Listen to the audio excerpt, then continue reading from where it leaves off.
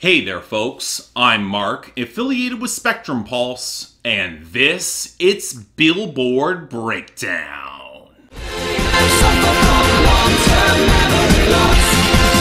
I don't remember. I think I've started off so many episodes of Billboard Breakdown recently, hoping that there's some vestige of normal coming, and I think that's where I've been channeling the majority of my anxiety surrounding where the hell we're all gonna end up in a couple of months. Now granted, I know this probably won't last here. We got a breather this week before we get the baby album bomb that nobody was asking for next week, but hey, small blessings, right? Oh, whatever. Top 10, where to some surprise, Blinding Lights by The Weeknd reclaimed the #1, riding the top spot on the radio and sales, and not all that far behind on streaming. Again, this is a margins game, and it's worth the comparison with how it dethroned Tootsie Slide by Drake down to #2, which has far better YouTube and stronger on-demand streaming. And it just goes to show how much more streaming you need to match a robust airplay margin, which is just slightly bigger between The Weeknd and Drake than the YouTube margin. Now this leaves The Box by Roddy Ricch at #3 at a bit of an odd spot, cause it peaked on the radio, and while it had good streaming and it leads YouTube, you can tell its time in the spotlight is fading. Then we had Don't Start Now by Dua Lipa up to #4, seemingly stable across the board, even in streaming, but the radio is wavering a little bit,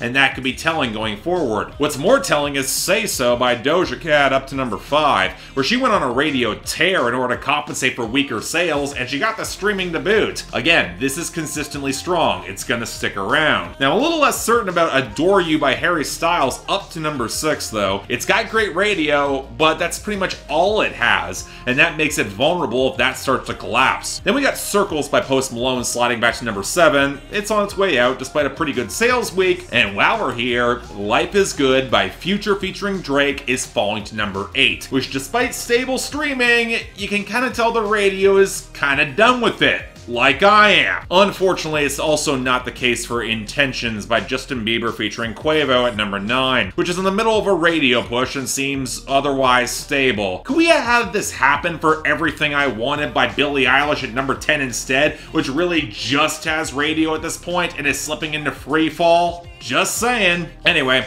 losers and dropouts, and in the latter group, there's not much. The Rod Wave album bomb nearly all disappeared, and it took What a Man Gotta Do by the Jonas Brothers and Homesick by Kane Brown with it. But I'd argue country didn't really have a great week as a whole. Homemade by Jake Owen slid down to 67. What She Wants Tonight by Luke Bryan dropped to 77. Even You Should Be Sad by Halsey, which is country adjacent, it underperformed at 65. Outside of that, well, B.I.T.C.H. by Megan Thee Stallion continues to underperform at 97. Turks by Nav, Gunna, and Travis Scott is continuing down to 63. Looks like this will not have the staying power some people anticipated. And Find My Way by DaBaby slipped off the debut to #51. I mean, it's gonna rebound next week, folks, so yay, maybe? Now, we didn't really have that many gains in returns here either. I guess for Megan, it's a nice sign that Captain Hook is back at #95, and still a great song. And that BS, but that's good for Jhené Aiko and Her at 99, even if I'm kind of lukewarm on it. But what perplexes me is PTSD by G Herbo, Chance the Rapper, Lil Uzi Vert, and the late Juice WRLD's at 90.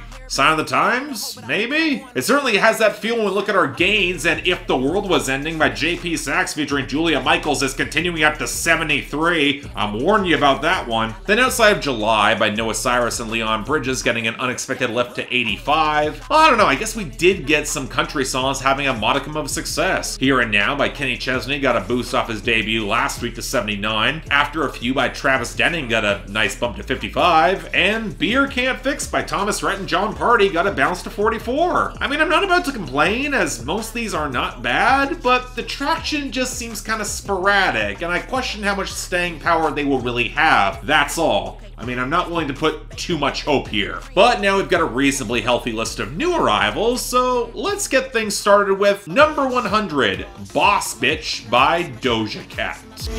I'm a boss, I'm a bitch and a boss, and I shine like glass. The general buzz I've been seeing behind this single has been, oh, thank God, Doja Cat finally has a legit good to great song on the charts. Which is kind of telling for me. It reinforces my suspicion that Say So has less organic groundswell than it might seem. Which is kind of ironic, because In other words, this is basically a Nicki Minaj song, from the clattering percussion to the thicker bass standing in for more melody to especially a lot of Doja Cat's flow. Now that in and of itself isn't a bad thing. I dare say I like this more than most of Nicki's recent output, as the bars actually connect together and the song doesn't feel as phoned in as some of Nicki's can be. But it's also highlighting how Doja Cat doesn't quite have the same expressive vocal personality Nicki has either, which is really becoming a consistent problem for all of her work and has kind of made me miss more of her weird sense of humor. That being said, still fine enough, I guess. I'll take it. Number 98, Girl of My Dreams by Rod Wave.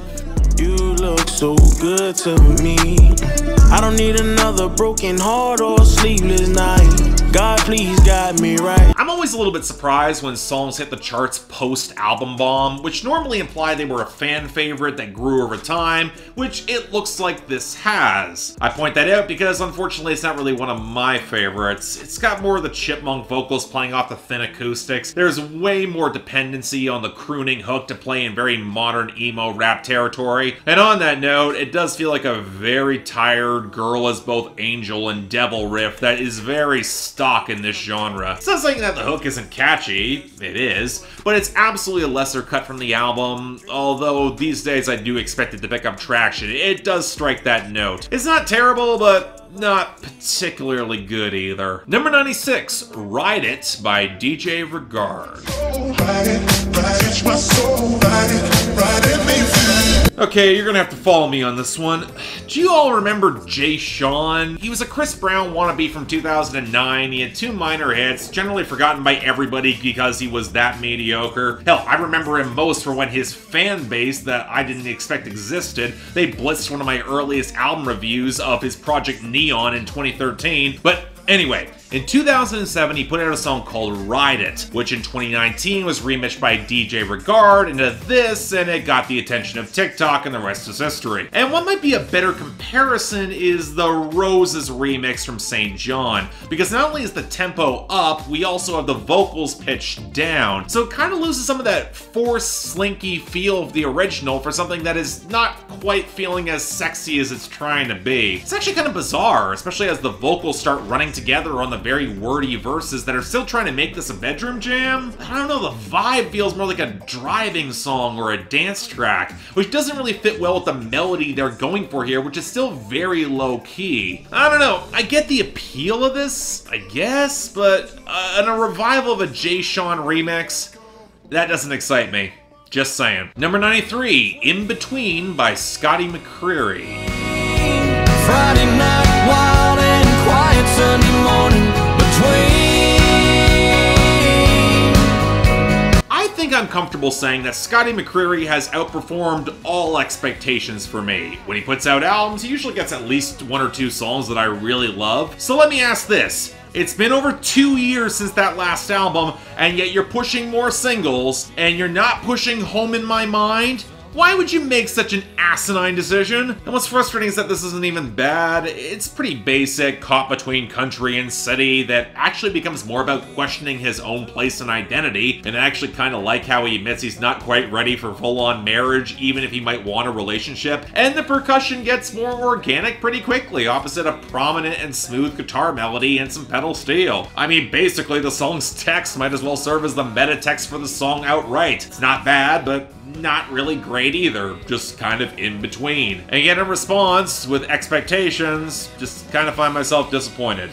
Funny how that happens. Number 84, D&D by Polo G. all the smoke, fuck the peace signs. All gas, no brakes, we just gon' keep sliding.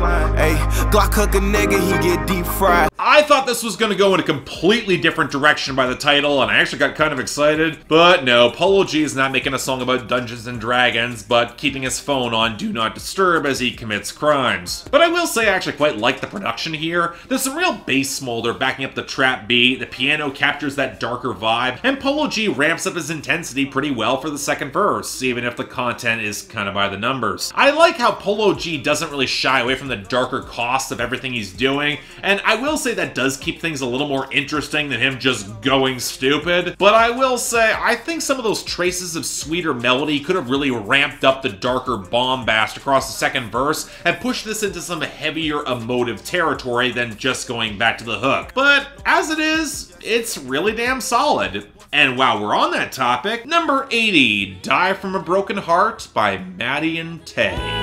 This guy to leave me so easy, am I gonna be alright? Okay, I'm not about to place expectations on this. Frankly, I think it's a miracle Maddie and Tay are charting at all, let alone with one of the best songs from that last album, which is probably what got them the boost here. I like that this has got so much warm acoustic texture from the mandolin and acoustics, that the harmonies are so rich. The entire mix has this supple richness accented by the pedal steel. It's just perfect to match the organic groove. And even if the lyrics feel kind of girlish in their heartbreak as they seek counseling from their parents when it all falls apart, I mean, it's not really unrelatable. You talk to your folks when relationships break up, that happens. And I like some of the little details of the song. How they know they're gonna laugh about this ex someday. How they question how much of it was ever real when it can fall apart so easily. And in other words, you know, I still like Drunken Lonely from that album a little more. Please make that a single. But this is a close second and a really good way to reintroduce Maddie and Tay to the mainstream. So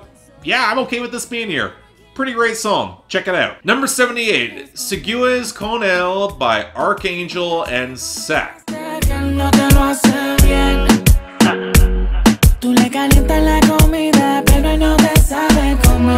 Hey look everyone, it's the reggaeton version of Treat You Better, this time with somehow even less personality. And really, there's not a lot to say about that beyond that description. Watery tones with no distinctive tune behind the standard percussion, and both artists crooning about how they could do better for this girl than the meathead lunk that she's seeing who can't get her off. I mean, this sounds less overwrought than Treat You Better, but it adds the problem of coming from two distinctive voices who repeat a lot of the same auto-tuned sentiments on their verses, and it blows the obvious opportunity to have them in competition for her, which could have been a cool idea, commenting on how guys caricature the other man, and it winds up being the same sort of projection. Sadly, that would have more ambition and try a lot harder than this does, which just winds up being really goddamn forgettable, and not remotely good. Next, number 64, Broken a Minute by Tory Lanez.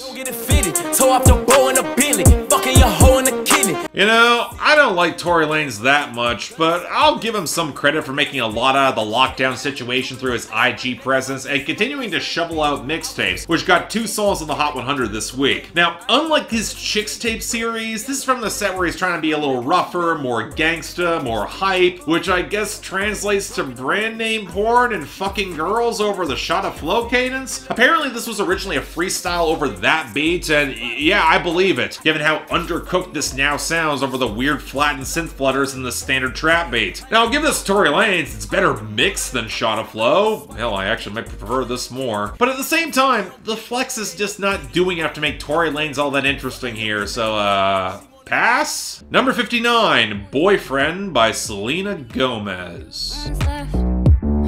Finding wrong ones, but I want love again and again. So there are 2 stupid things I want to highlight before I get into this song proper. 1, this only exists because Selena Gomez released a deluxe edition of Rare, and I still can't possibly care about the mediocrity. And 2, you just know the only reason this is called Boyfriend is because she wants to beat her ex Justin Bieber's song of the same name from 2012 in the search results. And all of this is frankly more interesting than the actual song, which takes a similar groove to Kanye West's Fade and marries it to a very low-key Billie Eilish riff. And since there's a co-writing credit from Julia Michaels, we got Selena Gomez crooning about how much she wants a boyfriend, even as she keeps striking out. I mean, what kind of amuses me that she's trying to frame this as being more playful and upbeat, which would be fine if she was able to sell a teasing or exciting air in her delivery instead of just dead-eyed bleariness. The entire song doesn't nail any real sense of mood, come to think of it. The groove implies some tighter sensuality, but the delivery and content can't match it beyond the most submissive and empty version imaginable. Thank you, Julia Michaels. In other words, no, not good. Next, number 54, Stupid Again by Tory Lanez.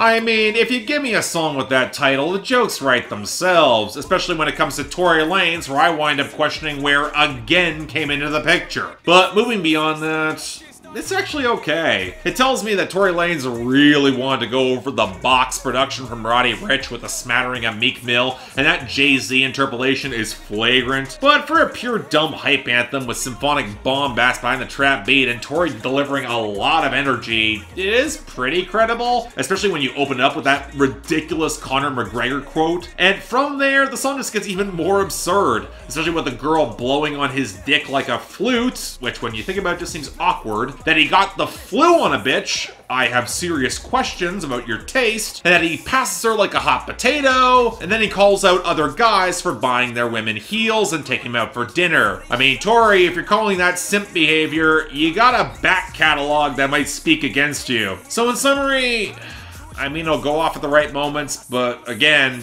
certainly lives up to the title. Just saying. And finally, number 23, Level of Concern by 21 Pilots. Like you've never heard, you could bring down my level of concern. So we've got another song made in the wake of the pandemic, but I will admit to being kind of shocked that 21 Pilots, of all people, that they're making it. Not to complain, from what I can tell, the money is going to help a charity for folks who work in the concert industry and got laid off, and that's cool to step. But 21 Pilots has always seemed to be in their own little world, where for a charity single, it's an odd choice. But okay, apparently the biggest step on the song was reportedly Tyler Joseph using electric guitar instead of just bass. You can kind of tell, given how buried a lot of the guitar rollick proper is in the mix, but I'll admit this is still really good. On the one hand, it does feel like a more conventional song, and the retro disco touches to the groove and some of the keyboard melodies. At the same time, they're really good melodies, and 21 Pilots might be one of the few mainstream bands who can include quarantine in a song and not have it feel forced. And there's enough melodic tightness here to be pretty damn catchy. And I get the anxious sentiment of the song too, and looking for someone to tell him that it's all gonna be okay, just a reassurance in a world he doesn't quite understand. Especially when he just wants everyone around him to be safe. In other words, you know what, if we don't get any more quarantine songs, that'd be fine by me, because this kind of fills the role. Really good stuff. Actually, in fact, I'm gonna give 21 Pilots this one for Level of Concern, just edging out Die for a Broken Heart by Maddie and Tay for the best of the week, while Maddie and Tay will take honorable mention. Worst, I mean, it's kind of tough because there's not an absolutely crap song here, but I think I'm going to go with Sigues by Arcangel and Sech for being crap in a really boring way, with dishonorable mention sliding to Boyfriend by Selena Gomez, a song that does more for everything else around it than on its own. Still though, actually a pretty decent week, and you know what, watch it all get squandered thanks to a bad album bomb coming from DaBaby. Stay tuned for that. But until then, I'm Mark, you're watching Billboard Breakdown, affiliated with Spectrum Pulse, and I'll see you next time.